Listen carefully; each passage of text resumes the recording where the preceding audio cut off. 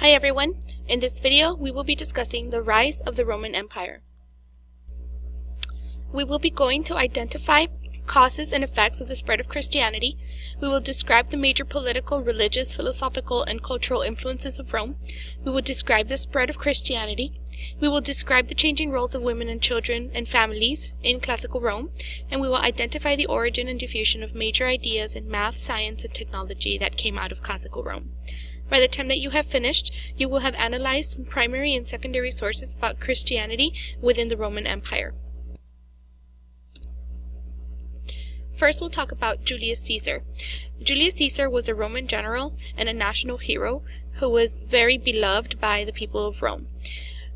He ended a civil war in Rome and made himself dictator for life. He was assassinated by members of the Senate because they were jealous of his power and how much he was admired by the people, and also because they were afraid that as dictator he was going to take political power away from them. His successor was Augustus Caesar. He became the next emperor of Rome. He preserved Rome's republican institutions and removed corrupt officials from power. He was worshipped as a god by his followers, and his later successors expanded all of the Roman frontiers. Between 27 BC and 395 AD, Rome experienced a long period of peace. This is known as the Pax Romana, Latin for Roman peace. Rome ruled effectively over this very large empire by respecting local customs, providing a system of laws, promoting trade, and offering Roman citizenship to people who were loyal to them.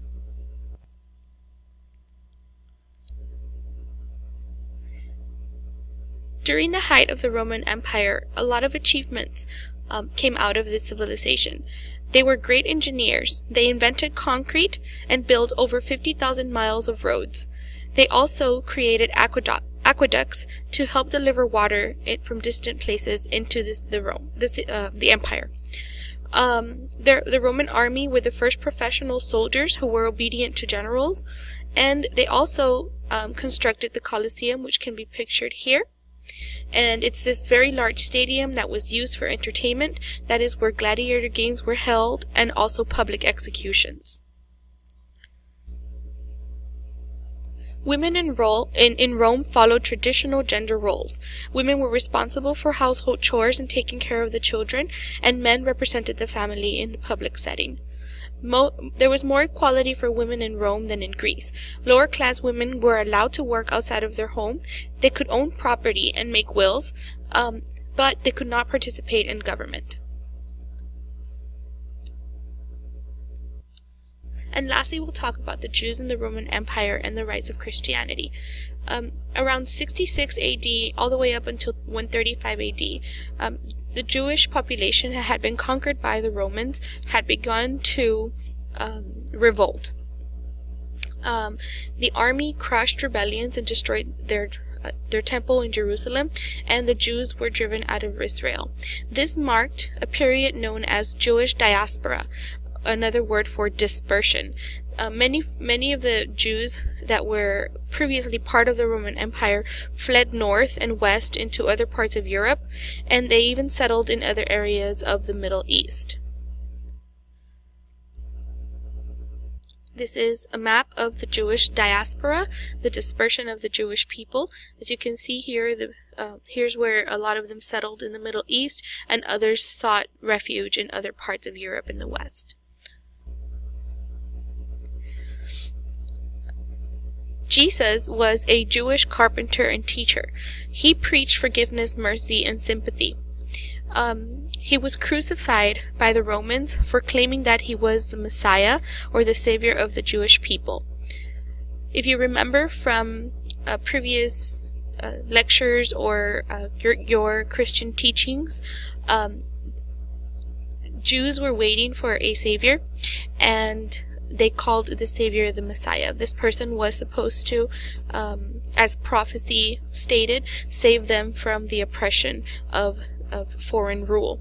And some Jews believed that this Messiah was Jesus Christ, and others did not. Those who believed that he was the Messiah became Christians, and that is where Christianity branches off from Judaism. But do remember that Christianity and Judaism have the same beginnings.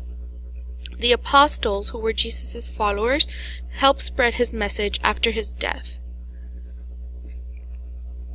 Christianity spread quite quickly throughout the Roman Empire because of the promise of an afterlife for everyone. Even the poor could be saved. Romans, however, persecuted Christians for their beliefs because they refused to worship the emperor as a god, and a lot of them were murdered in the Colosseum during the gladiator games. Emperor Constantine later had a vision before an important battle, and he claimed that he saw the vision of a cross, and after he won the battle, he credited Christianity for his win, and he converted to Christianity himself. And one of the most important things he did was allow for Christians to practice their religion freely. After a while, Christianity became the official religion of the Roman Empire.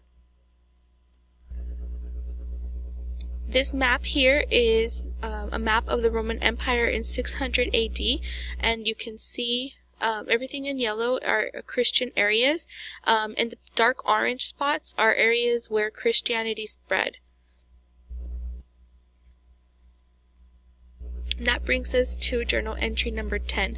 You have a set of documents that you need to examine and answer questions about, and once you have done answering all of those questions, I want you to analyze all of the documents together and explain how Christianity changed from a persecuted sect to a straight religion within the Roman Empire.